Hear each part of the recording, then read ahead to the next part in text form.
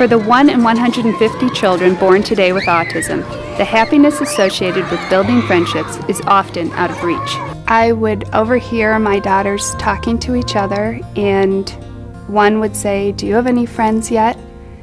And the other one would respond, "No." "Do you have any friends yet?" And it's really heartbreaking as a parent to see that your children want to have friends, but they really don't have the skills or the ability to know how to make them. I would see my daughter run over to the monkey bars, play in the monkey bars by herself, run over to a group of kids and kind of stand on the outskirts, run to another group, again, kind of hang on the outskirts. It's extremely painful to me as a parent.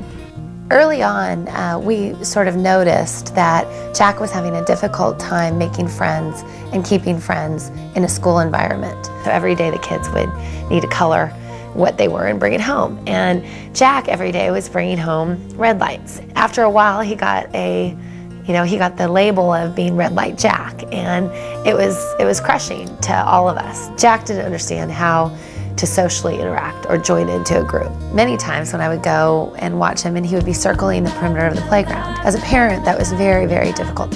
Then maybe we could really help these kids join in and understand how socialization works. Our hope was that would really transcend into them having a better feeling of a better self-esteem, just an overall feeling of belonging into a community. There are two major components of the program.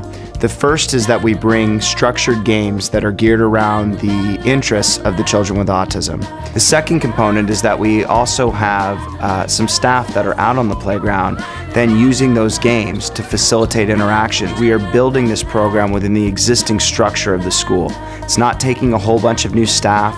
It's not bringing in a whole bunch of new materials. The real goal is to be using existing staff who are already on the school campus. And what we've seen is that by targeting a small number of kids, all of the other children have benefited.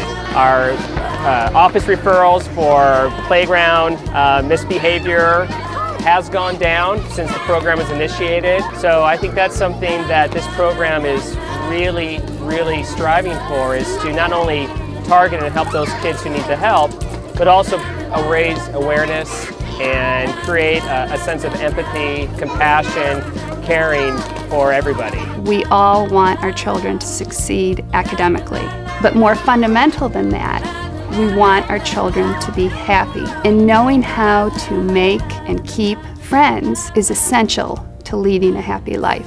When I see the video of my children jump roping, I see them smiling, and that is priceless to me. These kids take what they've learned and take the feeling, the compassion that they've learned and the empathy that they've learned at the elementary level, and they take it with them to middle school, to high school, to college.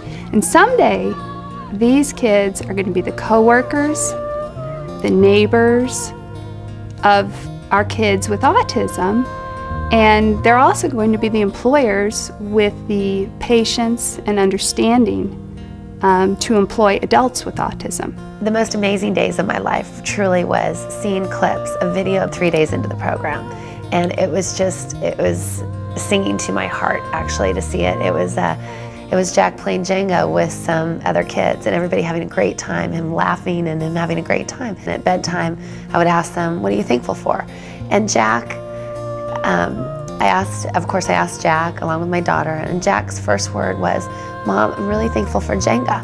I had a great time on the playground today, and I played with friends." And I thought, oh my gosh, for once I can feel like as a mother I was able to make a difference in his life and make his school experience really a wonderful experience versus just a torture of being Red Light Jack or being not thought of well or not having friends. And he finally felt like he belonged. I believe that every child with autism or Asperger's really has a gift, and it's just finding what that is and helping them communicate that and express it. You have a friend, like, you'll have somebody to play with and somebody to hang out with, somebody to talk to, and you don't really feel like talking to anybody else. And friends are basically like family.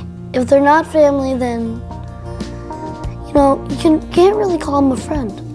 I'm bound to thank you for it.